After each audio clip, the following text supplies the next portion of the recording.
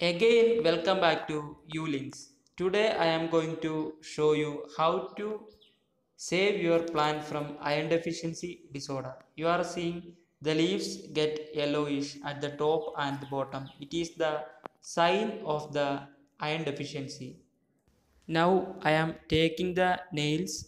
You are seeing the glass containing some much of nails with the rust, and place the nail in the container or plate and add some water. Okay, now the next step is to mix the nail by using your hand or any other materials. Here I am using my own hand to mix the nail and for getting the rust. Okay, you carefully mix the nail with your hand, and it is the chance to cut your fingers. Okay, now the sufficient amount of the rust is dissolved in the water.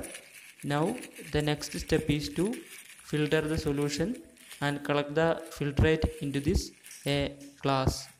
Now take this solution and pour the solution into the glass. Then you remove the further nail and get this filtrate. This is the filtrate. Now next step is to pour this solution into the plant, and it will enhance your plant and avoid the disorder happening due to the iron deficiency. The iron deficiency can be developed if the soil is too waterlogged or has been over filtered.